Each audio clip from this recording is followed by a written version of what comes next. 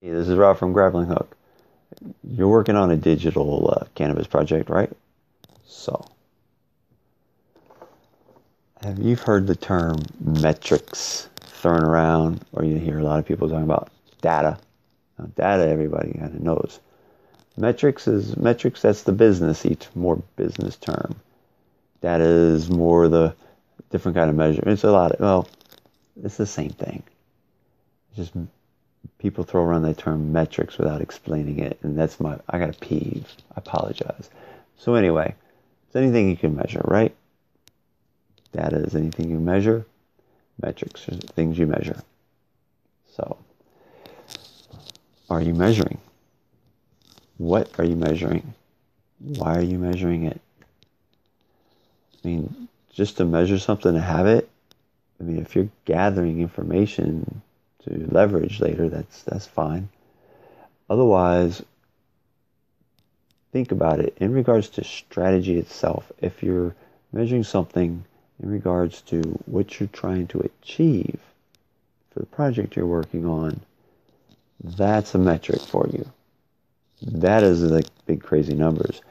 So your metric is going to be, if how many days it took you to launch, or might be how many team members that you need to develop a certain piece of the project, how many hours it's going to take to develop that part of the project.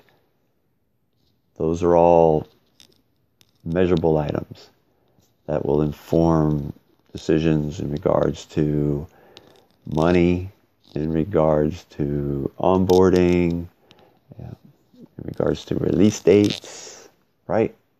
So by having those and paying attention to them from time to time, we'll see like what kind of track you're on. Will help kind of keep you focused. That way, because if you just are measuring something to measure it, you ask yourself, does that the core? Does that support the core of this project that or especially in regards to that where we are in the service step? Or does it enhance it? Or does it have anything to do with it at all? Ask yourself that question. So, why are you measuring that particular thing, and how does it tie into your strategy? Consider it. My name is Rob from Grappling Hook. If you've got questions, send them through email.